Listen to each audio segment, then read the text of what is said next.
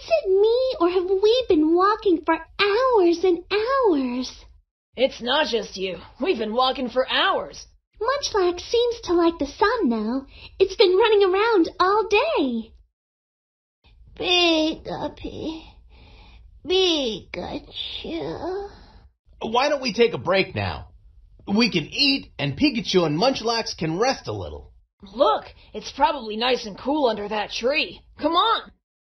Stay here where you're out of the sun. Get some rest. You'll need it. We still have a long way to go. Pikachu. What's for lunch? Okay. First, we have some of Brock's famous sandwiches. Why are they famous? Because I made them. Okay. What else? Iced tea and some cupcakes. How's that? Sounds perfect. Let's eat. That was delicious. I'm gonna go check on Pikachu and Munchlax.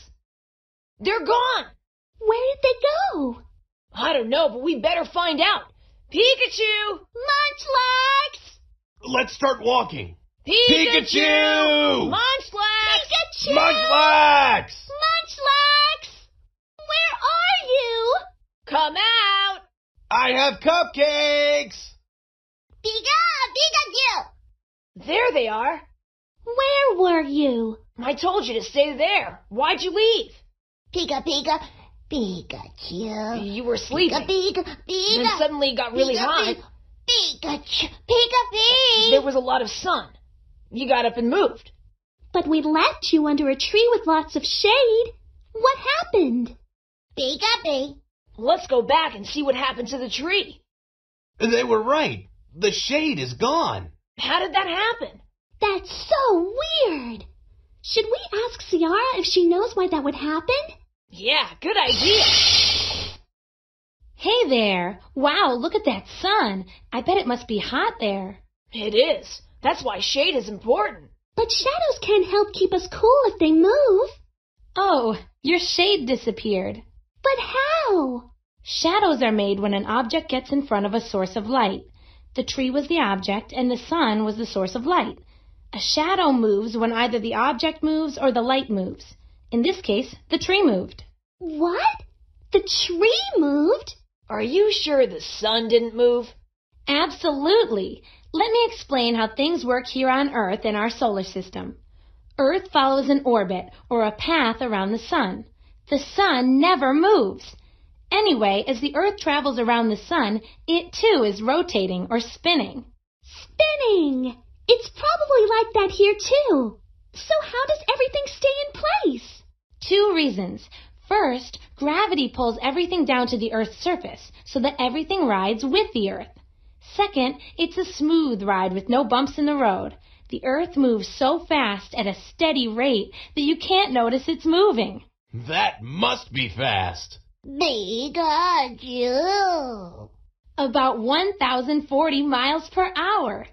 It takes the Earth 24 hours to make one complete turn. During that time, each part of the Earth goes through day, then night. Parts of the Earth that face the sun have daylight. At the same time, the other parts of the Earth that are turned away from the sun are having night. How does that work? See the shadow under that tree?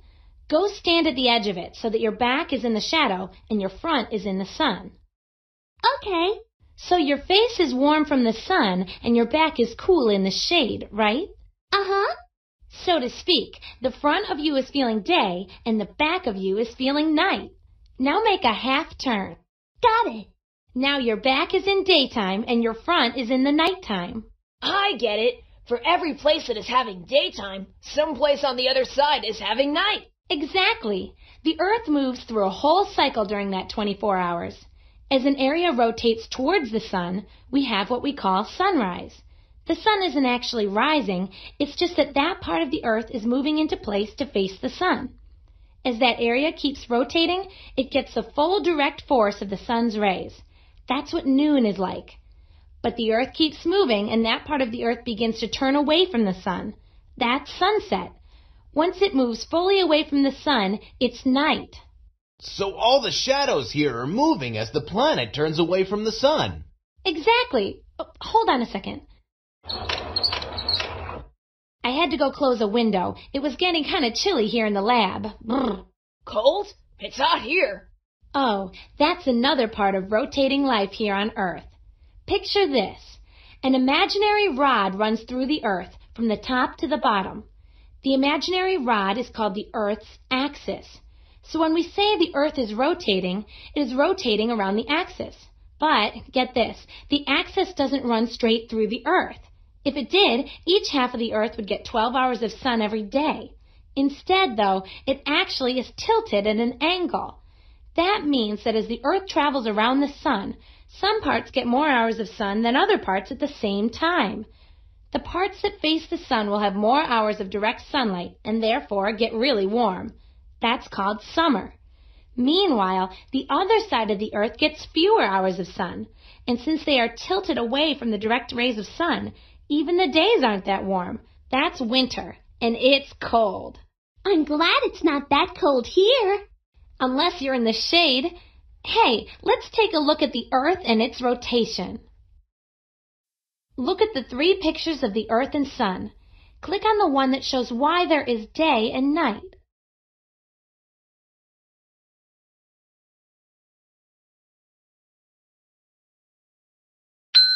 Awesome! As the Earth orbits the sun, the rotating action makes sure that parts of the Earth get sun every 24 hours. The Earth has an axis that it spins around. Click on the picture that shows the Earth with the right axis.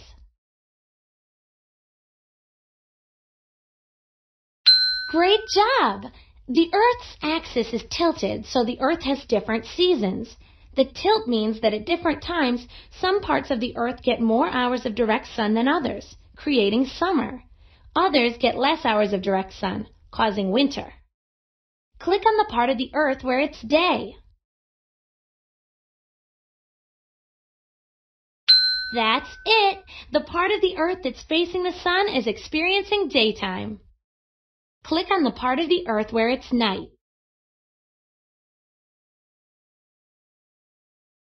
Absolutely. That part of the Earth is facing away from the sun and is getting no light. Oh, I get it. It's all about the axis and rotation. In that case, let's really get into day and night.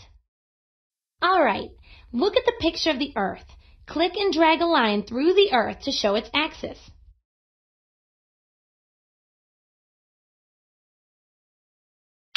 Awesome! Look at the diagram of the sun and the Earth. Watch the Earth travel around its orbit. Click and drag the picture of Siara onto the part of the Earth where it's daytime.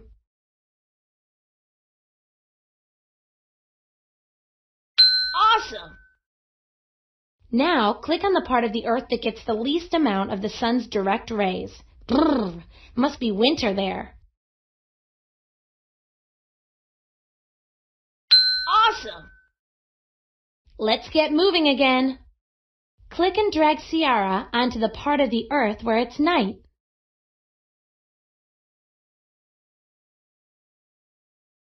Awesome! Look at the arrow on top of the axis. It shows the direction of the Earth's rotation. Now, click on the part of the Earth where the sun is setting.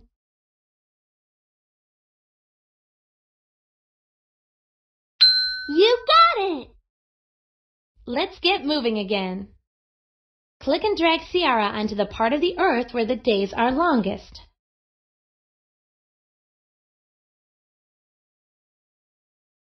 You got it! Click on a place on the Earth where the sun is rising.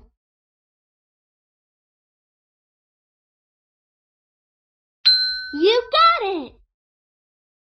Cool! Now I get why the shadows keep moving. It's because everything in front of the sun is... Munchlax! Oh, you're right! You two haven't eaten anything yet. Let's go. Oh, no! What is it? I guess we rotated right into the direct path of the sun. The iced tea isn't icy anymore. And the cupcakes are, well... Oh, I'm sure they still taste fine. Right. I hope so. Come on, Let's rotate out of the sun and find some shade before everything melts completely. Look! Nice try, but you'll need to move pretty fast if you're trying to keep up with the planet's rotation.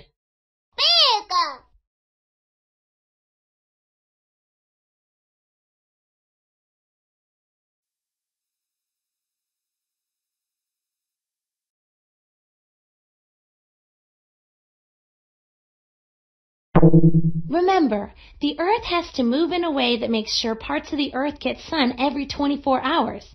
The Earth's orbit around the sun takes 365 days. Try again.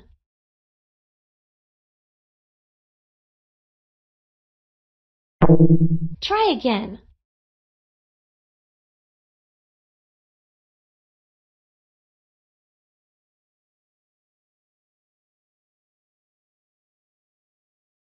Remember, the way the axis runs through the Earth means some parts of the Earth get more direct sun for longer times. Try again.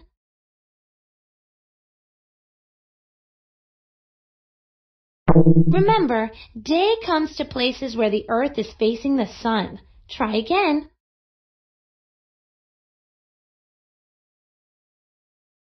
Remember, night comes to the parts where the Earth is turned away from the sun.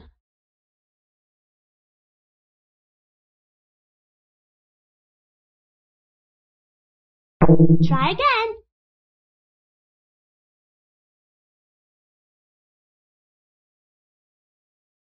Try again.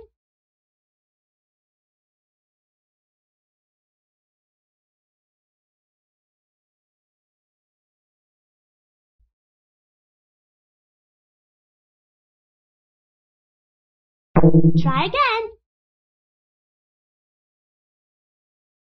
All right, look at the picture of the Earth. Click and drag a line through the Earth to show its axis.